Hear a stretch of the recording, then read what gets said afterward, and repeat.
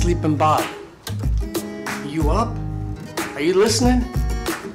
In this episode of DuPraw Powerskating, we're going to be answering Sleeping Bob's question about how to tie your hockey skates.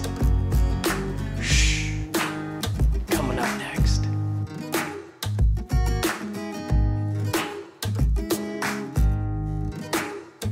Hey guys, Coach Ryan here with DuPraw Powerskating. Thanks for coming back for another episode. This is actually one of the first times I'm going to answer a comment question down below. This one's for you, Sleeping Bob. I hope you're not sleeping for this one. So in this video, Hockey Speed Tips, good old Sleeping Bob writes, "Hey Ryan, can you maybe do a video where you can show us how to tie your skates for the best skating experience? I just want to know how tight should it be at the different areas of the skate, and I often have the feeling it's not tight enough or it's too tight, so I didn't feel my feet after 15 minutes. Thanks." Okay, so to answer his question, it's actually going to be twofold, right? It's going to be performance and feel, because ultimately that's what you want to be a great skater, to feel your edges and to make sure that your boot is performing how it should be out on the ice. And the longer you play, the more in tune you are with every piece of equipment, how you want it to fit and how you want it to feel. Now, performance is also more with the kind of product that you're using, the company you're going with, the style of the boot, the style of the skate, and things of that nature. Now, where the conflict arises is where somebody's feel doesn't match the performance they need. So, for example, somebody that has poor ankle strength, or with a lot of younger players, they're dragging that inside skate instead of getting on the edge.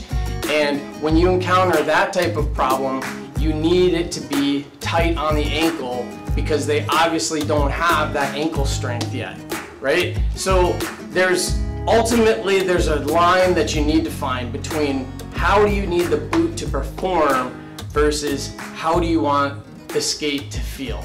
So what I'm going to do is I'm going to show you how I tie my skates and how I wear them, and take it or leave it, it could help you down the road. Okay, so I wanted to get you up close and personal so we can go through some of the aspects, right, of tying your skate. So obviously feel is huge to me because I'm one of the last of a breed of barefoot hockey players, and I want to have the least amount of space and the most contact possible between the ice and my steel to really help me feel my inside and my outside edges, right? So that's number one. Swim at your own risk on that one, and make sure you air out your skates outside the locker room and outside the house for that matter. Number two, the first thing you want to do, if you see a lot of players do this before they tie their skate, what they're trying to do, it's really important that your heel gets all the way to the back of the boot and you get that heel lock so you're not moving around back there. Now, I'm a wide foot. Used to be in the old Bauer skates, I used to be the double E, so now I believe it's the Fit 3 to give me the widest amount of room in my toe, which also comes into play. What type of a skater are you? I do so many quick starts and I teach them all day that I want a really tight fit in the front. So what I do is I start there. Now remember, you can also lace your skate, right? The standard, most popular way is to go inside, through the eyelet, and then out, right?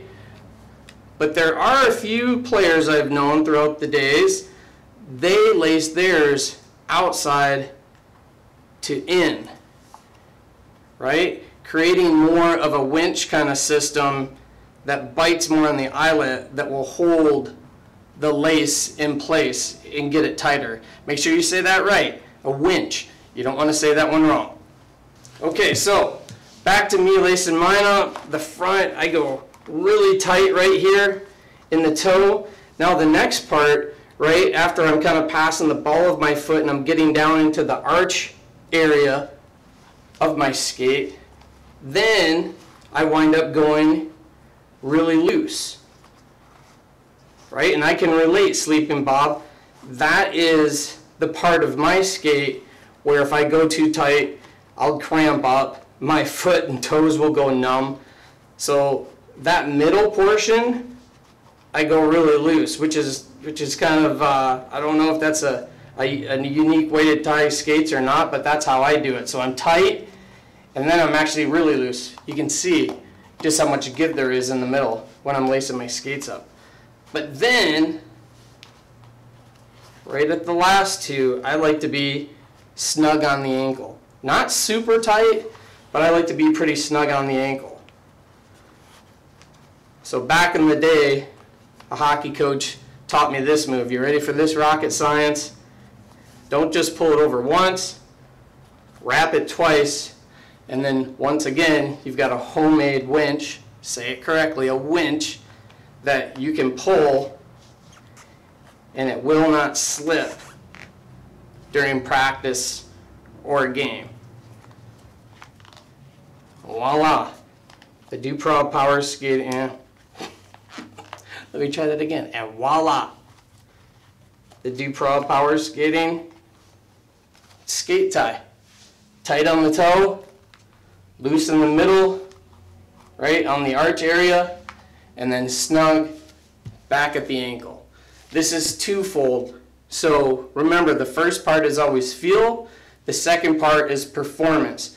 And the other reason that I go loose here is it lets me get more flex in my skate. You can see when I lean forward and I get that forward ankle flexion, which is needed for that deep knee bend, right where you want to be for full extension and to utilize that your full potential in your quads and power out on the ice. If this was tight here, you can see my boot flexing outward in the middle. It's giving me even more of that forward ankle flexion that I prioritize at the top of my list. Okay, so that's how I tie my skate. Give that a shot, give aspects of that a try.